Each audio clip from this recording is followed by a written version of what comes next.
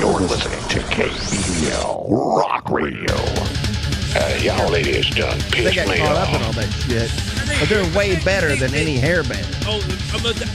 I go see them almost every time they come to town. They've got to be a hair band. I love them. I mean, this is one of the first few things I did. They're not even a metal band. This is not even a metal band. Tesla, they're a good fucking band. Tesla is like Christian rock. It's the most fucking vile shit. Hey, they're no striper. They're no striper. Stick this in fucking terrible. here. You know what? Stick it up your ass. Fuck you, Dave. Yeah, here we go. I'm my fucking card. We're going to do this. I'm waving my card. I get my go time card. Oh, my God. You can't do that. Just. All right. Every Hold on a second. Hold on a second.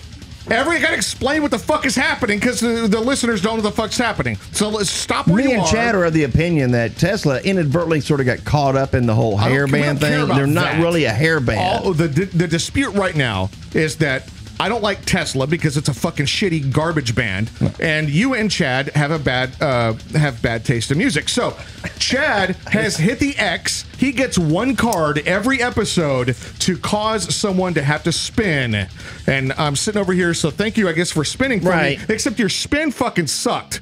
It's the worst spin he could fucking do. Double shot of the next spin. Oh God. Let me just tell you, so fuck you, Dave. So you know Tesla? Yeah, when he does the buzzer thing. I need you to understand one thing. It's like a penalty shot. Yeah. Tesla is a good fucking band. Okay. Good songs. Great guitar player. His name Frank somebody? Man, I can't remember what his name is. That's a good band. Spin that motherfucker. I don't know all the personnel. I'll throw up just so he can. That's how this is going to fucking go. The other part of this... orange. A double shot of orange. Double shot of orange. I want to do orange. The bad part orange about this glad is didn't hit banana. He can pull the orange. The bad part about this is while he can pull a penalty card on anyone at any time, we all have to take the penalty. So he is nuking the room with a double shot of orange. Yeah, man, when I do it, we all do it. And that means I punish my fucking self. Scott spun the wheel, and the first spin landed on, you get a double shot of the next spin. So he had to spin again. And then when he spun again, it landed on orange. And so we're about to do a double shot of orange. All right, which gives us a chance to move into the intro. There he goes. Hold on, man. We're not going to take the shot just yet. No, but I'm going to give it to him. Yeah, deliver it. And deliver mine, if you would, please. Yours will be right after. You, Mary, you ought to get up and get yourself. It doesn't really smell like orange either. Oh, God, it's just getting worse. It started. This is not good because we can smell it from here. It's like when you sat there and you went, "Hey, Mary," and you were really excited that first time. You went, "I don't know what this is all about." He's smelling his fingers as if he's touched someone named Mary. I don't know what you're talking about. I didn't say that. This week in 1990, Gwar's most popular album, Scumdogs of the Universe, was released. Yes. This was their first release on Metal Blade. The band was formed in Richmond, Virginia in 1984 when Dave Brockie, vocalist for a punk band called Death Piggy, met a couple of guys from the local university who were making a movie. And he met these guys making a movie, and the movie was called Scumdogs of the Universe. And Dave noticed that the movie guys had very cool props and costumes, and he joined forces with them to create an absurd music project called Gwar, which is spelled with about 30 different letters. Can you say that again?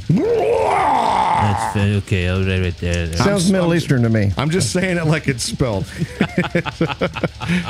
So the idea would be that Dave and these guys would make this ridiculous music project with that ridiculous name, and that band would open up for Death Piggy at their local shows and hopefully would gather a crowd. Well, it backfired because the crowds started showing up just for Gwar, and they didn't really care about Death Piggy. They would leave when Death Piggy came on. So the reason was because that band, their crazy band, had all these crazy costumes and insane music. And so Dave did the right thing. He killed Death Piggy, and he focused on the ridiculous costume band instead. And the movie makers also focused on the band, and they became known as Techno Destructo and the Sexecutioner. They shortened the name of the band to Gwar, and the rest is history. That's how Gwar was born. Their first... It was born, huh? Yeah.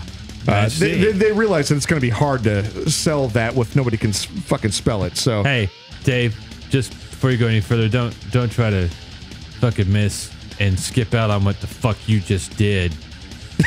About Tesla. Well, we're gonna when we do our tribute, I think it's appropriate to do these horrifying shots to one of the most important horror bands that's ever been in the heavy metal world. So I like your linkage to this, but I think it's very coincidental. It's a little flimsy. That you're trying to really to do what you. It is coincidental, but it segues perfectly. I don't care how well it segues. Yeah. You suck. So listen, you can listen to your Christian rock bullshit all you want. I'm going to stick with my Deicide and my fucking Morbid Angel and my Cannibal Corpse, and you can go fuck yourself. Hey, please stab. I can't step around you. Please stab that his ear, that other ear over there. I can't reach it. God damn it. I do it too, but my other hand is the one that I would get him with isn't working. They released Scumdogs of the Universe in 1990. It was actually their second album. Their first album was in 88. It was Hello. Dave Brockie unfortunately died a few years ago of a heroin overdose. And listening to his albums. His character, Odorous Urungus, the Taurus Maximus. the character was given a Viking funeral. I bet he did. Got it. They burned the costume on a funeral pyre on a nearby lake. Jesus. So, but they didn't stop. Kim Dilla. They burned someone else. Kim Dilla, who plays the character Vulvatron. You saw that? It was on Fox when you were a kid, right? Nice vulva. She took over vocals briefly in 2014. I bet she did. And until their current vocalist, Michael Bishop, who is known as the Berserker Blothar, took over. Christ, what are we listening to? Michael Bishop was the bass player for the band in the 90s, but he's only been behind the scenes since about 2000. So this is how they work, though. They have this huge entourage of friends, this massive, like dozens and dozens of people that are on the band. And at any given point, one of those people could just pop in and become a band member in Gwar. While they do have regular members in the band, they're just all close friends. It's just a massive group of artistic, cool motherfuckers that love this music project that they've been doing for so long. And that's part of what makes Gwar shows so special and so magical, man. It really is an amazing thing. And that they've the done. entrails and the brains. Yes. And who was that talk show host that was real popular in the 90s, throwing chairs and God, I forgot. Oh, God. Morton Downey? Morton Downey. No. The guy, Richard Bay. No. After Morton Downey, late 90s. Geraldo? No. God damn it. Because he had the... No, the guy in Chicago. He was, Jerry? Yes, Jerry. Jerry Springer had Gwar on his show a long time ago. I remember when I was younger. And so they shoot the show. Apparently back then, Gwar was... they were defending heavy metal to the public eye. And so the wrong band to do that. Yeah, well, they did a good job, though. And they had Jerry on and they look like something from Star Wars. No, right? They did. And the band, the crowd is a bunch of, I don't know what the fuck, whatever. They weren't helping anything. The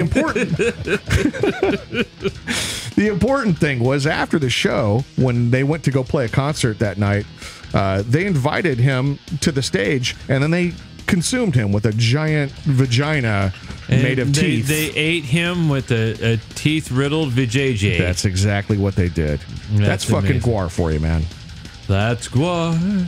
So Solanche de Gwar, man. We love you guys. So Solanche and fuck you, Dave. And that's what this is. Fuck me. This is a double shot of orange. Oh, no. All right, here we go. Oh, my God. Wait, smell it real quick. And drink it. Genitals. Oh, that's worse than the first one. Oh, God damn it. Oh, my God. Oh, I just hiccuped. I just fucking hiccuped. I almost threw up on the microphone. Oh, don't make me do it. This guy like Stand By Me. Ooh. Dude. The pie eating contest. That tasted like kissing cousin right there. Oh, dude. Dude, No. that was bad. Oh my God! No. Remember, you can watch this show Why? in all of its Why would you glory on fucking YouTube want to? as a playlist, or you can also listen to the show as a playlist Damn, that's on Spotify. But make sure to listen to it as a playlist, or you won't hear all the songs. And until we meet again. And now Scott's about to lose his fucking mind. I'm seriously thinking I got like this ball of hot air. It's right so bad. here. I'm trying to talk through it, and it's fucking terrible. From their 2009 Lust in Space album, this is Gwar. Rust and who? Lust with an L. You cussed who out? Lust in Space. This is You Gwar whippersnappers. with Let Us Slay. Give me more metal.